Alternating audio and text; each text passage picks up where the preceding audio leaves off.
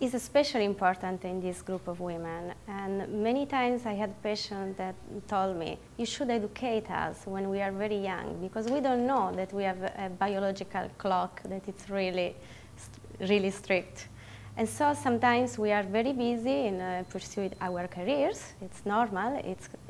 It has to be like this, because finally we have done many steps culturally.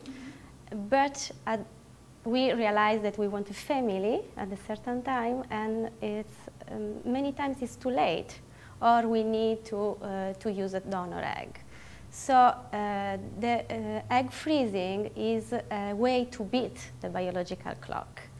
And a woman, even if doesn't have a partner, if is not sure that she would like to have a baby or not, she can, in a certain way, have a parachute, relax, and think about their career without the stress of the time that is passing. Mm-hmm. Because the pregnancy rate, it will be related to the age of the eggs and not to the real age of the woman. So when you have your eggs in the lab, you are sure, you are safe.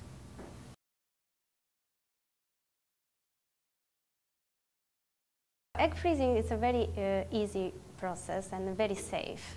It involves a mild stimulation of the ovaries, because we want to freeze as many eggs as possible, and to obtain more than one egg every month, like in a natural cycle, we need to take some medication. These medication, unfortunately, are by injections, but this will take only very, very short time, like around 10 days.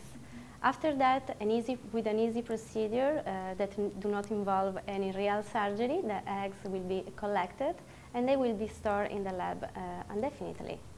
We are able to retrieve the eggs through the vagina with an ultrasound guide. So there are no cutters, no stitches needed, and everything is done under sedation, so the patient will not feel any pain during the process.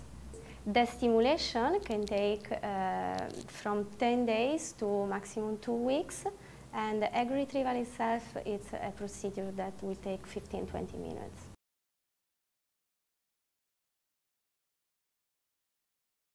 So women can do her normal life, can continue to exercise, can have a normal sexual activity, and can have a normal diet.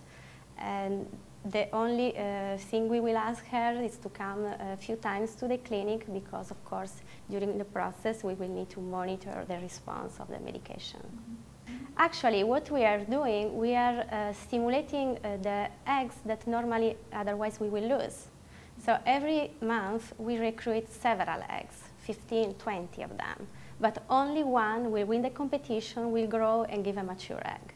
When we do an ovarian stimulation, we give hormones in a different pattern so that we let grow simultaneously all those little follicles. So we will, instead to lose them, we will try to get them. If the freezing process, that is actually a vitrification process, is done in a proper structure, in a good lab, you have a very good success, because they can be stored for, well, there is not a limit.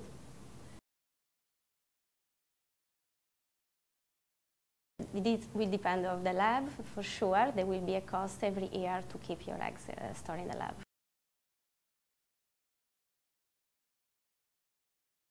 This do not happen because many women do not know even that it exists, and there is probably still in the society a little bit of worry about it, freeze eggs. There are concerns about losing fertility. There is a lot of lack of knowledge. So I think it's very important that we are here talking about it, because we need to spread this technique that is something that really can change the life of women. I think egg freezing is one of the most the biggest achievement that medicine has done in the last years.